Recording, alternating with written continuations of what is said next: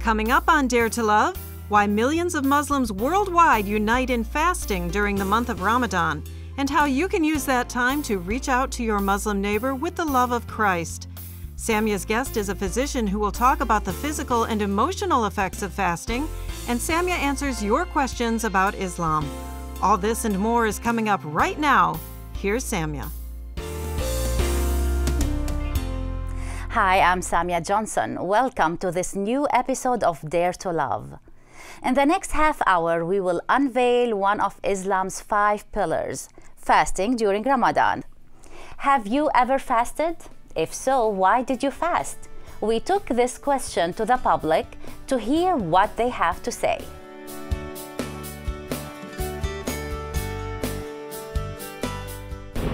No. I've tried to. I've told myself that I wanted to fast, but I haven't. I mean, I guess I fasted sometimes. Maybe I might go without food for 2 days. Because I was focused on something. You know, I wanted to get my relationship closer with God. I wanted to stay focused on whatever I was doing. It was something maybe that was coming up that I really wanted. Different reasons, but you know, I have fasted before, so. No. Well, to seek God, you know, to seek His will in my life sometime.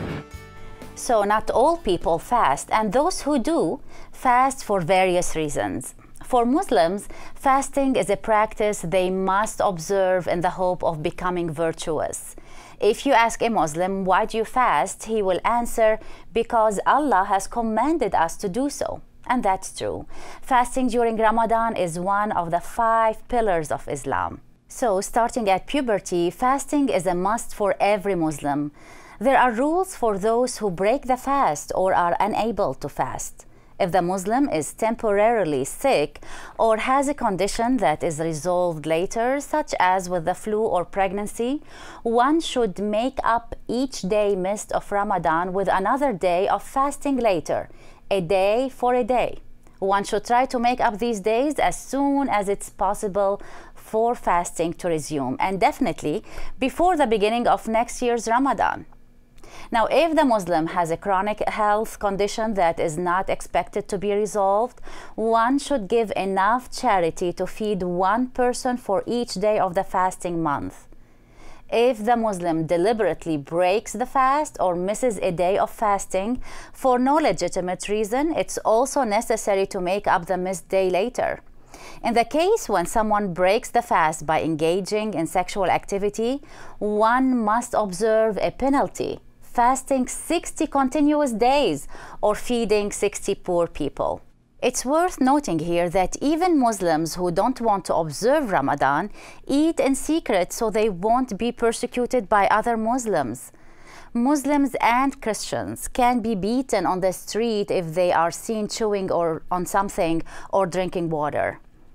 Now, what are the rewards of fasting? One reward is found in a hadith where Muhammad promised Muslims the following: whoever established prayers on the night of Qadr out of sincere faith and hoping for a reward from Allah, then all his previous sins will be forgiven. And whoever fasts in the month of Ramadan out of sincere faith and hoping for a reward from Allah, then all his previous sins will be forgiven. So observing Ramadan forgives all previous sins, and Muslims can start over with a clean slate. Therefore, religious practices in Islam, such as prayers and fasting, wipe out sins. But do they wipe out all sins and confirm eternal salvation? Certainly not. For me, this is discouraging, because no matter how much good a person might do, there is no way he or she can earn God's acceptance. He is holy and we are not. He is just. Therefore, my sin must be punished. That's why I put all my trust in Jesus Christ, who paid the wages of my sin, so that God's justice and mercy can meet. Don't go anywhere. Samya will be right back after this short break. Why do Muslim women cover their heads? Do all Muslims really have to pray in Arabic, even if they don't speak Arabic? The more you look into Islam, the more questions you'll likely have. Get all of your questions answered by Samya right here on Dare to Love. Just email your questions to ask@daretolove.tv. ask@daretolove.tv. The Simple Truth, the Quran and the Bible side by side, is a great resource from Call of Love Ministries, written by Dare to Love TV program host Samya Johnson. The Simple Truth is a valuable, quick reference that was written with high school and college students in mind. This 60-page booklet is full of quick bullet points comparing topics like sin, paradise, and martyrdom as they are referenced in the Quran and the Bible. If you want to know what Islam is and what it is not, you'll find your answers in The Simple Truth. Purchase your copy today for $10 or place a bulk order at a discounted rate of $5 per book. Give as gifts to friends, college students, or provide for youth groups, youth organizations, or churches passionate to learn the facts about Islam and Christianity. To order online, go to our website, daretolove.tv, daretolove.tv.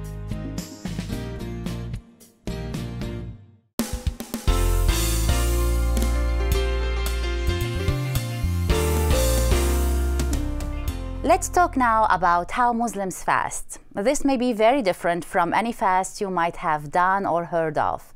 First, Muslims must fast from sunrise to sunset. In summer, the days are longer, so that means they fast sometimes 14 hours or more. Muslims not only abstain from any food or drink, the list goes on and on. Smoking, alcohol, marital relationships, chewing gum, brushing your teeth, even taking medication. And the more devout Muslims will not even swallow their own saliva. Muslims also abstain from lying during Ramadan as well as from fighting, except to protect themselves. And women should not use makeup or perfume. Now, what is the effect of fasting on our bodies and minds? That's what I discussed with Dr. Snyder, a successful surgeon who is a witness to the risen Christ wherever he travels. Let's watch my interview with him, and later we will continue exploring Ramadan. I'm glad to have you on our show, Dr. Snyder. Welcome. Thank you. It's great to be here, Samya. Muslims fast for 30 days during Ramadan, every day, all day, during the daylight, with no water and nothing to put in their mouths. And I want to know from you, as a physician, what's the effect of fasting on our bodies and our minds? Well, fasting is a somewhat highly debated topic, at least in the United States. It is regarded by some as extremely healthy and by many as extremely harmful. I've looked at this very carefully as a physician because I have people all the time who ask me about it and need some guidance. Fasting, particularly brief fasts, are probably good for you. They help to get in balance your metabolism a little better. You know, we tend to eat in very unhealthy ways, and fasting can trigger a pattern of eating that is more intentional and careful. And when you do that, it can reduce the stress on your insulin, your pancreas, other systems in your body. It can help to cleanse a little bit. What it does not do, though, is detoxify the body. There's a big claim out there that when you fast, you remove all the toxins, and that's just not true at all. But it can be healthy if done properly. But it's very important to hydrate, to drink water, even during brief fasts. And there are people who have certain conditions who should probably never fast. Yes. People who are, women who are pregnant, people with diabetes, people who are taking lots of Tylenol, for example, or other medications should not fast and not dehydrate, because that can cause concentrations of these things in your livers and kidneys and hurt you quite badly. But what about the effect of us spiritually, and what does it do to our minds or to our spiritual condition? It probably doesn't do anything directly to the mind over brief periods of time. And the reason for that is that we are fearfully and wonderfully made as people by God. Our Creator God knew how to make us protect our brain and vital organs with special protections and special levels of blood pressure. And so it takes a super severe fast and dehydration to do anything harmful to our minds. Okay, I think though that there is some evidence that brief fasts and intentional periods where you combine fasting with deep thought and prayer especially, where you are able to focus better.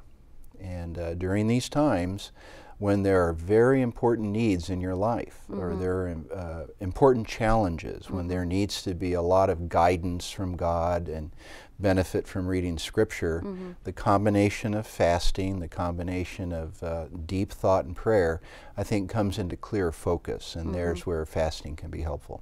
I want our listeners to know, why do Christians fast? Is it a commandment? We have to fast at certain times, or what is the reason behind fasting? Well, the spiritual benefits of it, or the spiritual background, I think, to fasting is very rich.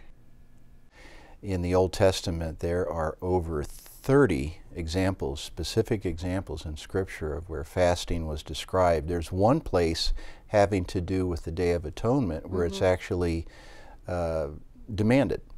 That's the only place, though. In the other places, fasting really was used by great men and women of the Bible to accomplish great things or to help them. Moses, for example, fasted for 40 days continuously over the sin of the Israelites. David fasted a very long time, I think 7 days. For me, that would be very long. Yes. To help his people focus on the suffering that they experienced when Saul and Jonathan died. In the New Testament, there's actually more teaching by Jesus on fasting than many other topics. Yes. He spoke about it in the Sermon on the Mount. There are times when Jesus himself fasted for 40 days in the wilderness to both commune with the Father more intensely, to prepare himself for the temptations, to not only just prepare for them, but to be completely victorious in those temptations, to endure what the Lord wanted him to endure, both then and probably in some foretelling way, the cross too. So that was a very important time for him. And in a way, I see fasting for us Christians as well as humbling ourselves in front of God, and just not being busy with food and what the flesh enjoys, so that we can concentrate, as you said, on the spiritual, on the Word of God, and communicating. So this gives us much time to concentrate on that and humble ourselves if there was a certain request or a problem in our lives. And then we can tell him, God, we're serious here. That's right. We're fasting and we're praying, and we're giving more time to that. We need to listen to you. We need to hear your voice. I agree with you, Samya. I think there's some very specific things that happen. I think it helps us to discern and hear the will of God better. I think that it disciplines us for the things of God. I think that it helps us to open and recognize the need for our sin and our entanglements to be brought before the Lord, confessed. Because otherwise, whether it's eating or other forms of entertainment, we're just distracted by those things. Yes. And with fasting and prayer, especially combined, we really see those things more importantly. And I think there are some and I'm going to be a little bold here. I think when there are needs in our life and in our nation and for our people, whoever the people are, that this fasting and prayer combination is a very important way to connect us with the God who loves mankind and wants to act powerfully on our behalf. And in this way, I think we are much closer to the Lord and are able to hear him and invite him to have us be involved during these very important times. Amen. Well, thank you very much. And hopefully we'll have you another time on our show. The Bible has been corrupted. Jesus never claimed to be God. Christians worship 3 gods. Wow. When faced with one of these statements from a Muslim neighbor, where do you find the answer? One God, One Message is your resource for taking on all of the objections that Muslims have with Christianity. Author P.D. Bramson expertly reveals the love of Christ in each and every answer. One God, One Message speaks directly to Muslims and is a wonderful tool for evangelism. Get your copy of One God, one message. Call us at 832-220-4040. 832-220-4040.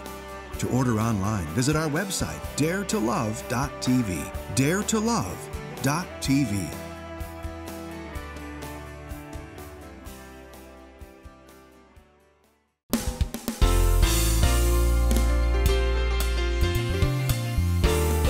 You're watching Dare to Love, and today we are talking about fasting in Islam. Have you ever wondered what Ramadan is all about? Let's watch this short video, and right afterwards I will suggest some ways you can connect with your Muslim neighbors on a personal and spiritual level during this time when they are fasting and seeking Allah. The word Ramadan comes from the Arabic noun ramad, that is the intense heat of rocks. When the Arabs changed the names of the months from their ancient names, they renamed them according to the seasons in which they happened to fall, and Ramadan fell during the hot summer. Ramadan is the 9th month of the Islamic lunar year. That's why it begins almost 11 days earlier each year and takes 33 years to complete the cycle around our calendar. If you were to visit a Muslim country during Ramadan, you will notice the frowned, pale faces of Muslims. It has become a custom for Muslims to prove their fasting to look gloomy, silent, and tired. Life stands still most of the day during this month and resumes in the evening. Ramadan is a busy month for Muslim women as they prepare delectable meals and special desserts. Every evening is a celebration during the 30 days of fasting, where families gather to enjoy their first meal of the day before they observe special prayers called Taraweeh in the mosques or at home.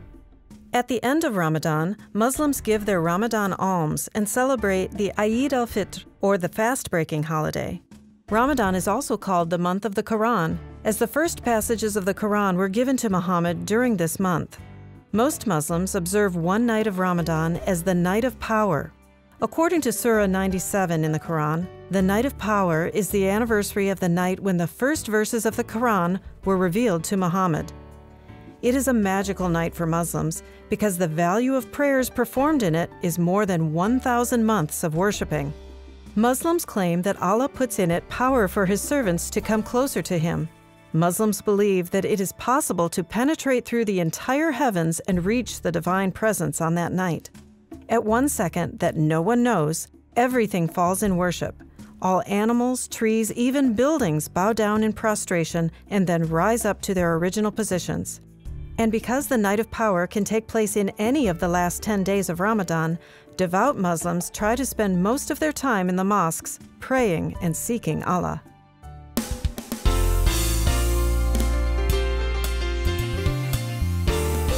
We just heard about that very short time, maybe a second, that Muslims believe is the only time when they can be in the presence of the Divine One once a year.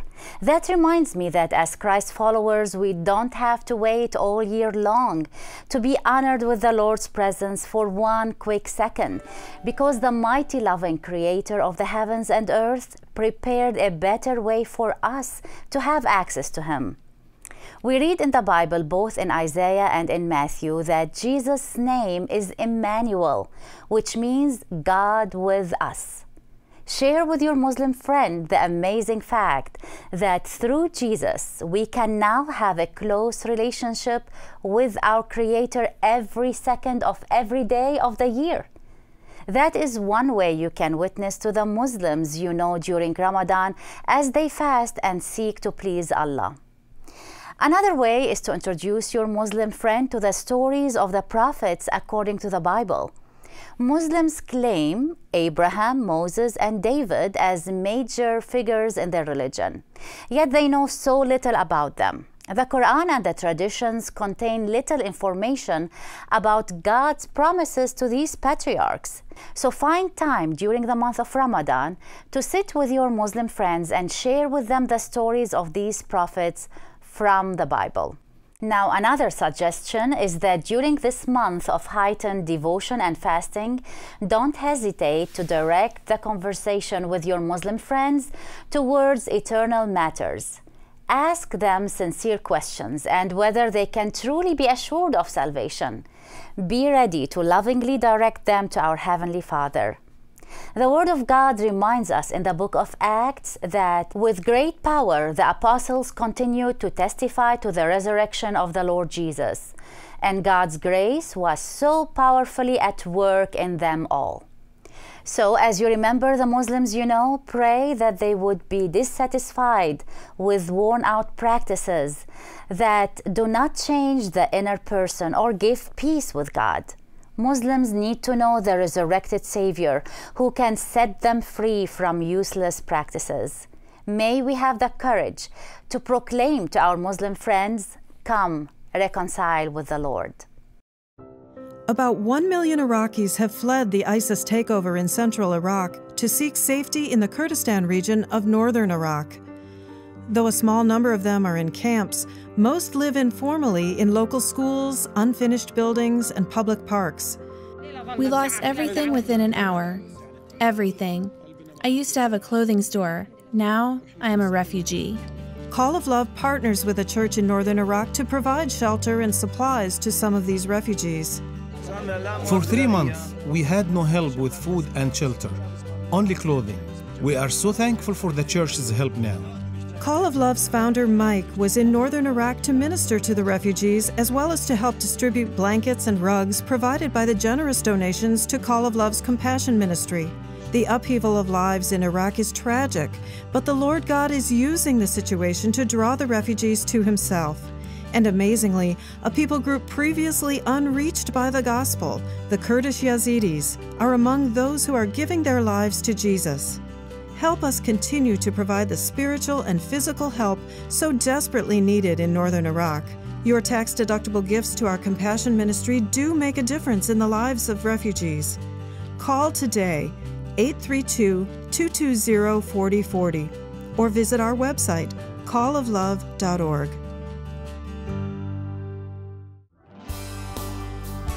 Learn more about our ministry on our website, daretolove.tv.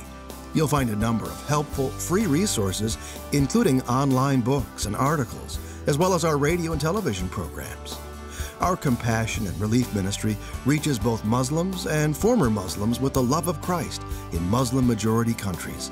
Watch some of their testimonies and be encouraged by the Lord.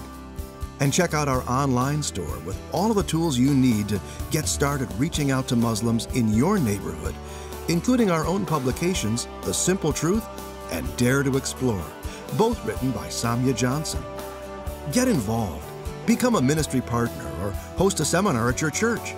And feel free to contact us with your comments and questions. We'd love to hear from you. It's all on our website, daretolove.tv. daretolove.tv.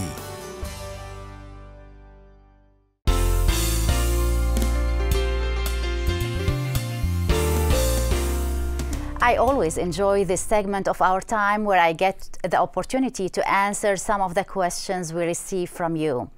The first question says, I'm visiting an Islamic country for several weeks to teach a course at a university. What is your advice with respect to clothing for me as a woman? This question reminds me of the verses the Apostle Paul wrote in his letter to the church in Corinth. So whether you eat or drink or whatever you do, do it all for the glory of God.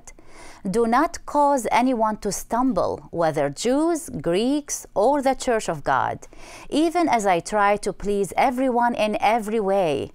For I am not seeking my own good, but the good of many, so that they may be saved. And that is exactly what you are doing as you try to wear clothes that would not offend Muslims. I suggest long sleeves, long pants, and skirts that would reach the ankles. Avoid tight clothes that reveal the shape of the body.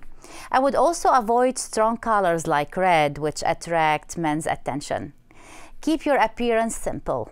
And when you arrive there, you will also find out what is culturally acceptable and whether women around you wear short sleeves or jeans.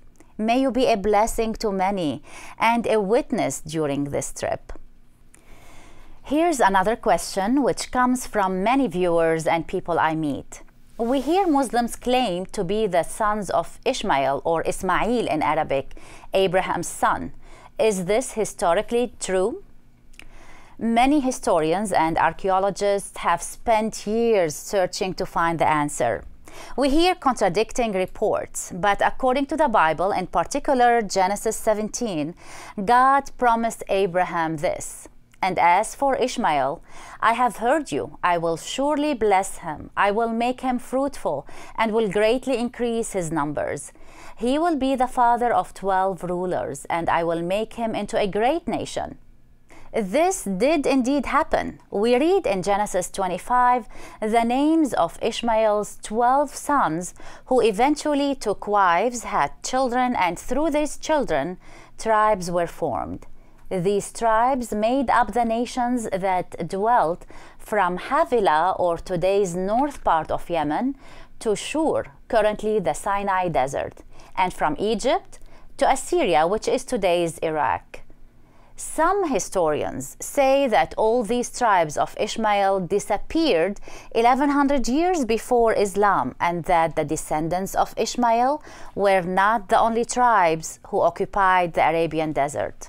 Others, especially Muslims, argue that at least part of the first Muslims, including Muhammad's tribe, descended from Ishmael. So for us Christ followers, let us not make this subject a point of argument with our Muslim friends. We care about their future and eternal salvation rather than their past and old ancestors. Let us stay focused on what matters most. We will answer more of your questions next time we meet. Meanwhile, let's not forget to pray for the Muslims we know, especially as they observe their month of fasting. If you would like to watch this episode again or share it with your church, send us an email requesting the Ramadan episode, and we will send you a DVD copy for any amount God prompts you to give to this ministry. We thank our partners and those who pray daily for us as we carry the message of the gospel to the Muslim people whom we love and pray for. Goodbye for now, and until we meet again, I dare you to love your Muslim neighbors. Thank you for watching Dare to Love. In learning about true Islam, we can protect our children from the westernized version of Islam and with Christ's help, boldly witness to our Muslim neighbors. If you've been blessed by what you've heard today, we would like to give you the opportunity to partner with us. Call the number on your screen right now or visit our website. Dare to Love is a production of Call of Love Ministries, a Christian nonprofit organization. All contributions are tax deductible. Donate online at calloflove.org. That's calloflove.org. Or call us at 832-220-4040. That's 832-220-4040. You can also send a check to Post Office Box 498698, Cincinnati, Ohio 45249 USA. Together, we can make an impact in God's kingdom. Meet us here next week as we continue to unveil what Islam teaches its followers, how Muslims practice their faith, and what we as Christians should know as we try to witness to our Muslim neighbors. Dare to Love is made possible by the friends and partners of Call of Love Ministries.